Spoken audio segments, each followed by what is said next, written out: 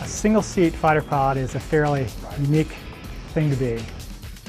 The traits that make a good fighter pilot are absolutely universal. No matter what plane he's flying, he's got to be able to multitask, be very effective at making good decisions, obviously be athletic and in good physical condition. The ability to feel the aircraft is certainly an important capability for you to be able to maximize the maneuvering of your aircraft. No doubt about that. They've done everything they can do prior to the mission to try to eliminate as many of the unknowns as they possibly can. There's always risk, but there's always an understanding of what the risk is worth versus the reward.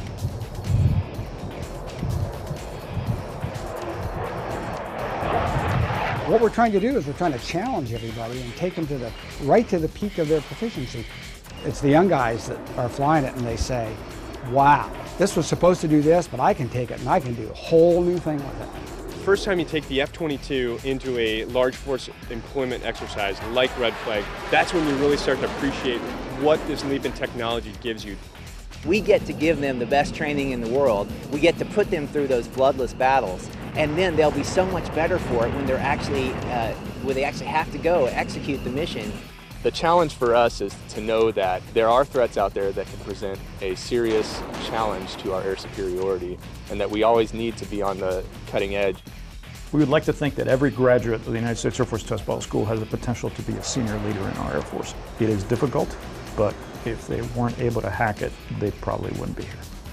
If we can get those talented people into the test world, now they can be the smart people who are testing those weapon systems, make them better to the warfighter as fast as we can so that they can use them in the combat environment. And that's what I'm excited about. It's one thing to do science in a lab. It's another to do science inverted at 450 knots, pulling a few Gs. I mean, that's just a blast. Now we're in the 21st century. The limit is out there. You know, how much are we willing to press that limit?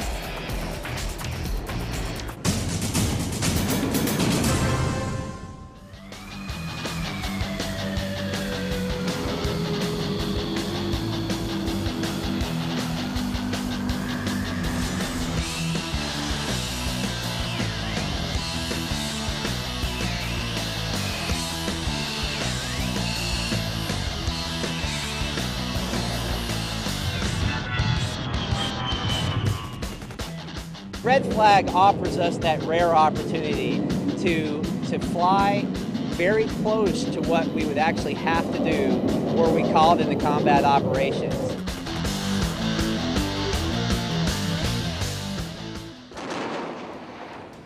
When I went through pilot training, there was one thing I wanted to be, and that was to be an F-15C pilot. A single-seat fighter pilot is a fairly unique thing to be. Very task saturating because you not only have to worry about maintaining visually your flight lead, but you're working your radar, listening to your radar warning receiver to make sure people aren't targeting you. The United States Air Force is maintaining air superiority. It's not just because of the aircraft like the F-15, it's also because of the superior training of our pilots. And Red Flag is a key component of that.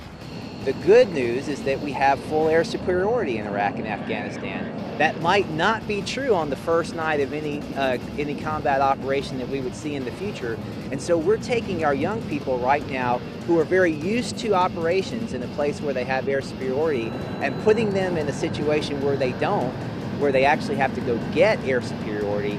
And that is a very different animal for them to try to figure out. Red Flag for 35 years has been providing the most realistic combat training that we can present our forces. What's changed over the 35 years is the threat continues to get better.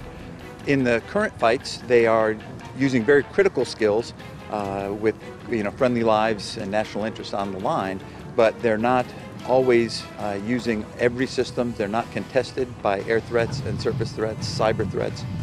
Here, we'll let them get together with their international allies, their joint partners, and they have to bring all those capabilities into one cohesive plan to achieve the objectives, to fight their way through a very tough adversary. What we want to replicate is being outnumbered. We think one-on-one will beat anyone, anywhere. But if it's one-on-three or one-on-four, do we have the capability? Do our missiles work? Do our tactics work?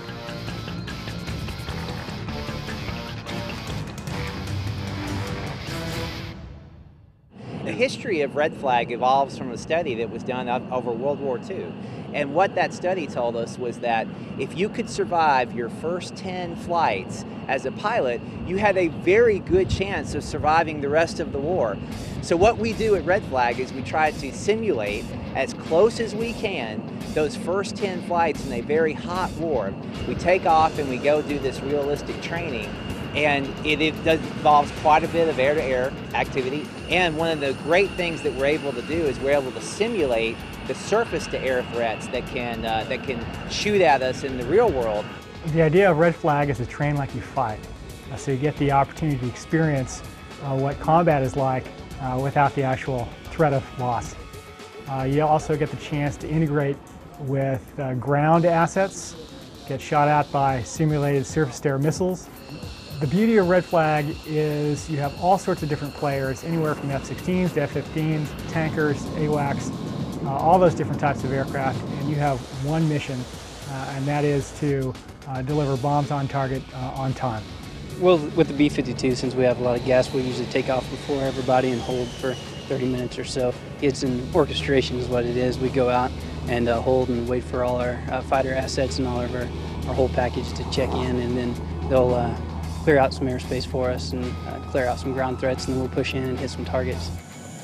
There's quite a bit of competition here. You imagine getting all these Type A personalities in one room and then tell them out there and go fight. You can come and get experience from other weapon systems, find out what they can do for you, what you can do for them. And the B-52 might not be quite as nimble, but you just have to plan ahead and give some time for reaction. Our adversary tactics group are the experts. They know, teach, and replicate every system and every threat region on the globe.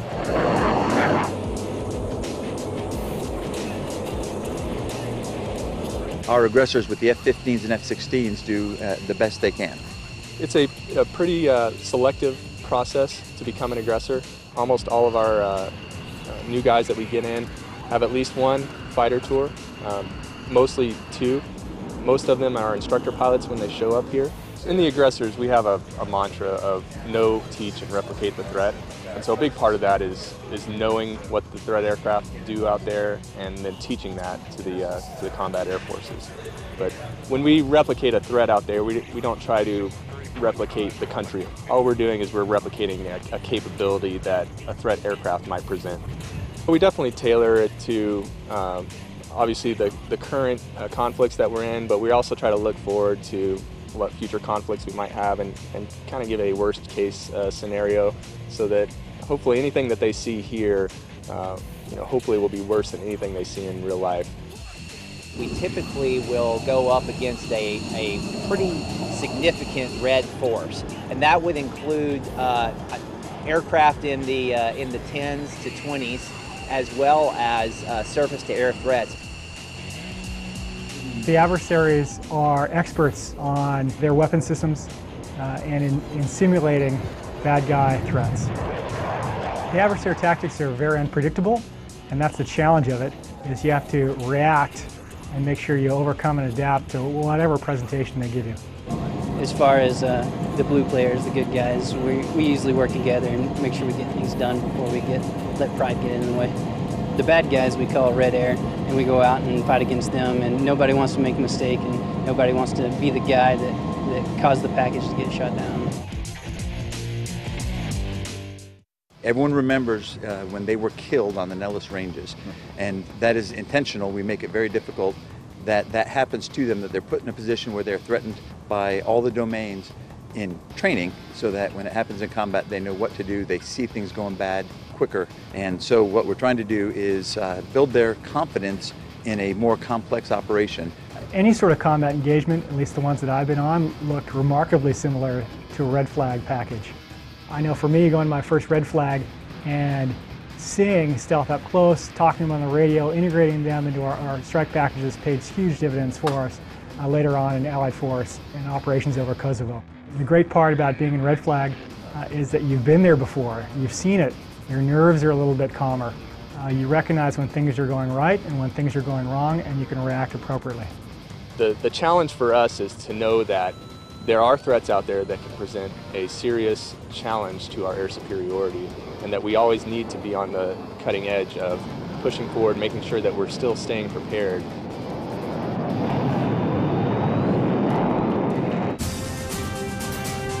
You just came from fighting the fight. You're now going to fight the future.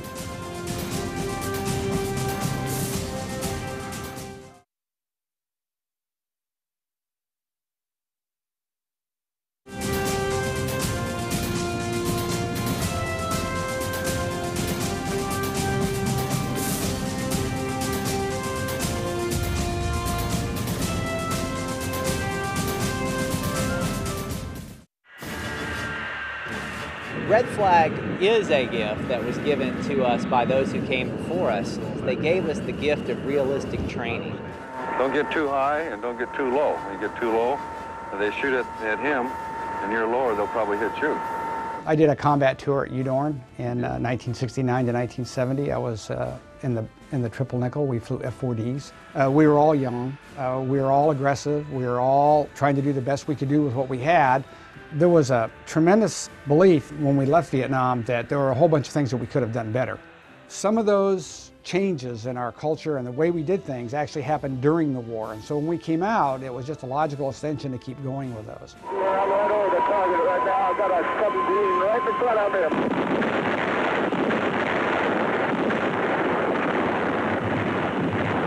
Some of the things that we had been taught in our training when we went to combat with them did not work against what we called dissimilar adversaries. You know, what you would do against another F-4 attacking you wasn't necessarily the right thing to do if a very small, smokeless, hard to see, highly maneuverable MiG attacked you. Roger, I'm going in to break off right. I see him loud and clear.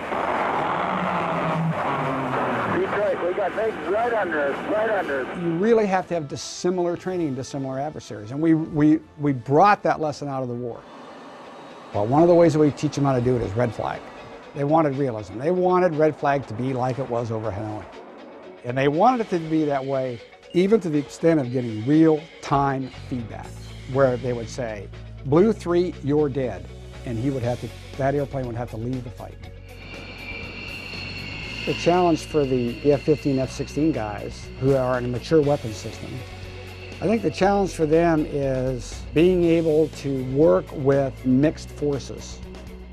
In the 5th generation airplane like the F-22, the challenge for them is getting enough flying hours because it's a new system. First time you take the F-22 into a large force employment exercise like Red Flag, first time you get this aircraft in there, you almost don't believe it's real until all of a sudden, sure enough, you roll in on somebody that have absolutely no clue that you're there. Having previously flown an F-15C, we had to take multiple sensors on that aircraft, put them together, and create a picture within our own mind. This aircraft actually takes those sensors, puts it together, and it gives us one integrated picture that we're able to make decisions off of. That computer technology frees me up a little bit to make better decisions, faster decisions on the battle space, bring the technology and bring the weapons and capability of this aircraft to bear much, much sooner and more effectively. What we're trying to do is we're trying to challenge everybody and take them to right to the peak of their proficiency.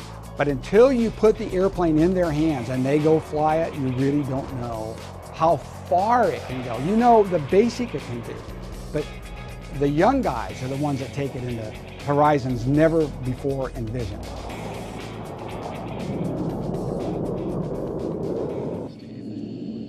I think what they really need to have is curiosity and a love of aviation. The relationships that you cultivate at test pilot school, you will have for the rest of your career. It is difficult, but if they weren't able to hack it, they probably wouldn't be here.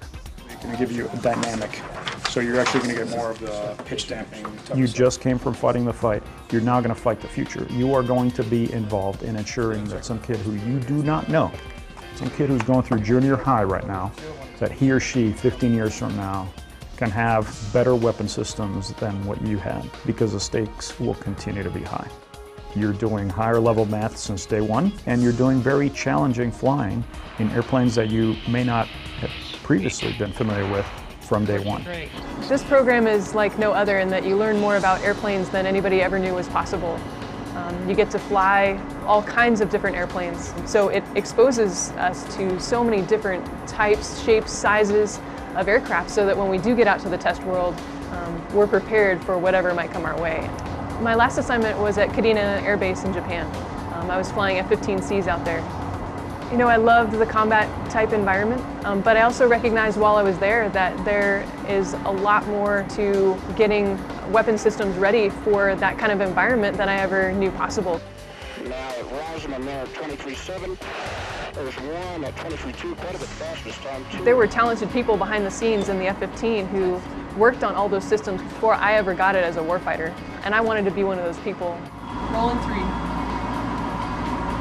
1, 2, 3, 1, 2. For us who are engineering minded, it's a great place to be because we get to apply the engineering side of it, or if you will, the math, physics side, whatever your degree happens to be, to the flying aspect of it, and it melds those really well. They will be able to answer a variety of questions. They will be dealing from everything from advanced electronically scanned array radars. We talk about electronic warfare. We deal a lot with airborne networks. We deal a lot with systems integration, weapon delivery, weapon guidance, navigation and control. The flying side has been awesome. I think I've flown 5 different airplanes in 1 week, and that's challenging in itself. You go through pilot training a whole year, and now you're back in it again, but now it's 10 times harder than what pilot training was. Not only do you have the flying, which is the same tempo, but now you got all the reports and the academics that go along with it. Academically, it was exhausting to go back to those college days of doing all the nerd stuff. Dusting off those old books and learning how to get back into the academic side of the house was extremely challenging. Deployment to Balad Air Base, Iraq. It was a 4.5-month tour there for the 55th Fighter Squadron in support of Operation Iraqi Freedom. F-16s daily there in Iraq. We'd fly a mission a day there for, I ended up logging about 55 sorties while I was there. Doing the mission day to day, seeing how it impacts the ground troops. So it's much more challenging what I thought it would be, but pilot training and the previous 6 or so years of my life has really prepared me for this adventure here at Test Pilot School. You're working on projects that, as soon as you complete it, the warfighters, the guys operating the aircraft are going to see that change. And like I said, that kind of immediacy, that kind of contact directly with the operator, with the warfighter, was something that really drew me to the test world out of R&D. I was working at the Air Force Research Lab at Kirtland Air Force Base. It was an interesting place to be, a very diverse group, a lot of civilians, a lot of senior scientists. Test Pilot School is great because it combines that cerebral approach that a lot of us scientists and engineers are used to with the visceral thrill of flying. It's been exciting. I mean, it's one thing to do science in a lab, it's another to do science inverted at 450 knots, pulling a few Gs. I mean, that's just a blast. The impact we have on the combatants, the capabilities, the weapon systems, even tactics to a certain degree is astounding. They are trained to look into the future and realize that this may be an issue 10 years hence. We can identify issues, challenges much earlier on in the developmental cycle of a program than anybody else out there. They're still, the best and the brightest, as they say. And they certainly have been, for the past, now we're going 50 years. And the applicants to the school then were absolutely the best and the brightest. Coming out of World War II, the Flight Test Division had a lot of new combat pilots they brought on board. Many of them were fighter aces. Many of them great in combat because they could respond and react and kind of improvise. But flight testing requires precision flying. It requires the pilot to fly a mission exactly as it has been plotted by the engineers, many of whom had been aces, found this kind of boring. And hence they found they didn't have the discipline and the patience for a flight test job. They looked for people who were detail-oriented, were meticulous, willing to complete meticulous planning and preparation. They looked for people with, if you will, a high technical aptitude, at least, that they were oriented towards machines. Maybe they couldn't understand them intellectually, but they had a great feel. Chuck Yeager was such a great example of that. Men like Yeager. In an age fascinated by higher, faster, farther, these men won worldwide acclaim. In the 50s, you'd have a new airframe, a new fighter almost every year. We had a lot of accidents. You know, Yeager has told me many times, General Yeager, well, heck, back in those days, we just viewed it as part of the cost of doing business. But today, with the high cost of these airplanes and systems, bad news is bad news, and it's not good for any program. Now, this adds a level of risk and a requirement for a degree of courage that the pilots of the 50s didn't appreciate, didn't feel. I think that the test pilots then, as the test pilots today, see their primary role as ensuring that their peers out there in the operational Air Force go into harm's way with the absolute best and safest, most effective combat systems in the world. I want to get my bros in the field the best tools that I can so that they can do the mission better.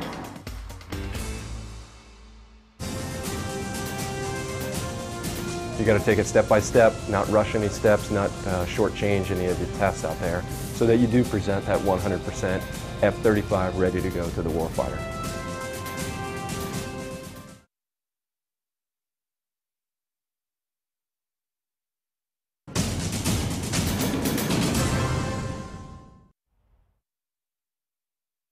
One of the things that we constantly try to ensure that we're doing at test pilot school is having a curriculum that is relevant to the combatant and the needs of the combatants 10, 15 years from now.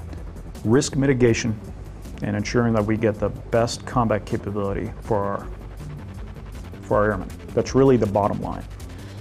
We're incorporating remotely piloted aircraft to our curriculum. It's actually going to be essentially the same as our weapons systems officer curriculum right now. The typical RPA student that we're seeing applying to the Air Force Test Pilot School is a rated officer that transitioned pilot or WISO who transitioned to RPAs. They have a strong background in their manned weapon system. For the most part, we have the same type of individual as for the traditional courses. They are passionate about aviation, they are intellectually curious, and they have a very strong background in math, science, and engineering. And that's exactly the person we want. We are keeping our pilots and all our air crews who are doing developmental tests in RPAs current in some other platform where they can get some current, recent operational exposure.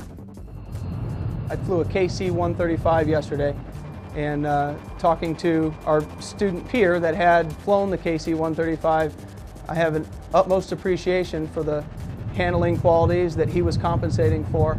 Likewise, he's learned about fighter aviation. Ultimately, our students are going to go through the program and have the same exact background as their peers, so they can also bring that point of view from other weapon systems to the development of these remotely piloted aircraft. I want to be as efficient and effective as possible at getting the operator what it is that they've requested with regards to capability. I think I've done my job if at the other side of this school the operator gets a better technology than they expected to get years ago. We focus on keeping our graduates sharp by providing them opportunity to test and be involved in a variety of tests. I think it's going to be big. It's huge. It's a whole totally different ballgame what we're dealing with the JSF. You know, we're going leaps and bounds with what the F-16 provides, you know, and the F-15 provides. Yeah, with a fighter background, I'd love to continue in the fighters. JSF, of course, who doesn't want to go into that? That's the test right now. That's the program to be in as far as getting that impact to the warfighter. You got to take it step by step, not rush any steps, not shortchange any of the tests out there, so that you do present that 100% F-35 ready to go to the warfighter. There was always something in my heart for the F-15, so I'd love to go and do F-15 testing. But I'd also love to get into some of the 5th generation fighters, the F-22 or F-35. I think those are great platforms, and I'm looking forward to working with them and working with the people who built them and those who are already flying them. I think that there are challenges with that, and that the pilot is not directly linked with your sensor, and so there's all kinds of computers in between and the interfaces, and making sure that those are correct and trying to figure out, you know, if something is wrong, what is it? Is it the sensor? Is it the computer in between? Is it the operator? And there's all kinds of things. The transition from that 4th generation fighter fleet like the F-15, F-16 to the F-22, the 5th generation, and the F-35 is really a huge leap in technology. In the F-22, flying against multiple other aircraft, especially in a large force environment, it's amazing that the core of our aircraft, the stealth, the speed, the agility, that really does work, and it's proven time and time again, especially in the larger force exercises with multiple players. It gives us an increased capability to help 4th generation fighters that we may be integrating with, that we may be fighting with, especially joint and coalition partners. In my opinion, the biggest difference in the aircraft that we fly today and say 10, 15 years ago is we have the ability to share our combat data with each other from airplane to airplane. Teamwork is key.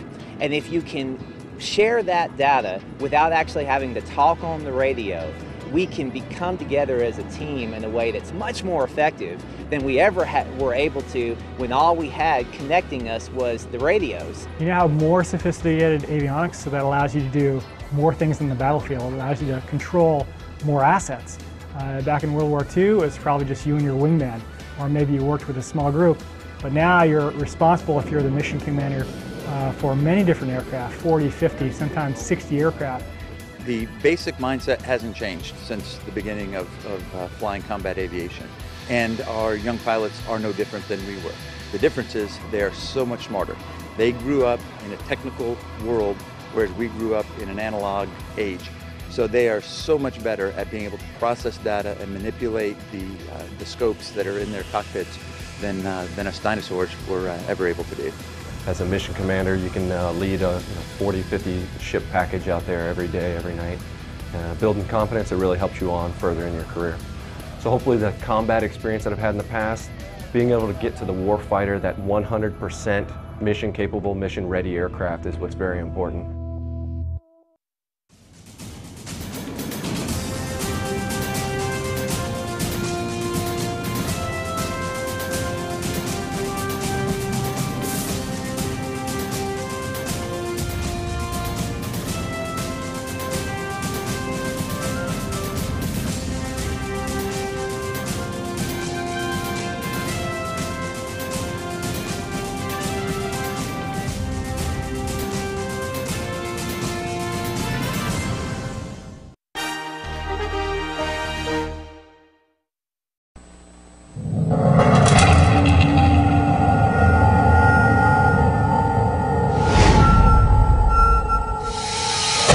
This is the largest UFO wave we've had in Pennsylvania in 35 years. What's going on in Bucks County? Total mayhem. If that was a plane, it would have fell right out of the sky. You want to find that wow image, the one that's going to say, look, we've got them, they're here. Did he saw a very, very unusual phenomenon. If we can validate the story, what we have is an unidentified object in that airspace. UFOs exist. What is not certain is what they are. The Mutual UFO Network, or MUFON, watches the skies, investigating sightings soon after they occur. Their investigators use the tools of science, psychology, and law enforcement to get as close to the truth as the truth will allow. Unidentified flying objects definitely exist. Only their identity remains a mystery. The mystery of UFOs over Earth.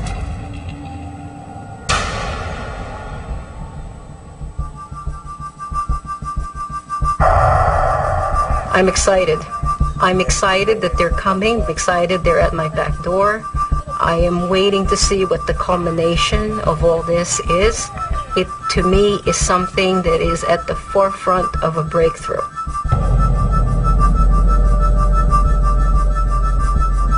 When they're talking about a flap, essentially what you have is the occurrence of a number of sightings in a fairly short period of time in a given geographic location.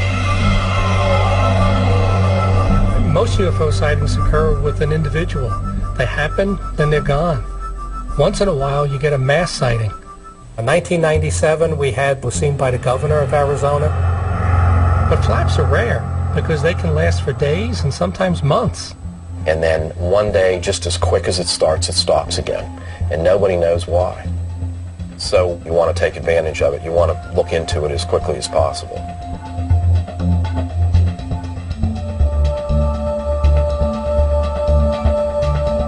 This is the largest UFO wave we've had in Pennsylvania in 35 years. We normally get 8 to 10 sightings a month. We get 63 reports in July. There were 25 more in August, 32 more in September. Why all of a sudden is Pennsylvania seeing all of this? Something's going on. Even though there are different days and different times, we're seeing a description of some very common objects.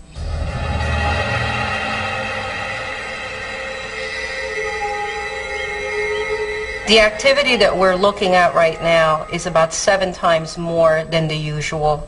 We put together all our information so that we have a map of all the sightings. A lot of people have reported different objects, and it's interesting to note that these objects vary from a cylinder-shaped object to a boomerang to a sphere. All it was a white ball of light. So I ran inside and I grabbed my astronomer binoculars and I honed right in on that son of a gun, and there was no structural features at all. It was just a white, pure ball of light. I've only been investigating for MUFON 4 months now. I'm out here to figure out what the hell's going on out there. It was ball-shaped, kind of. It was just like... Multicolored? Yeah. The most brightest, dominant colors were blue and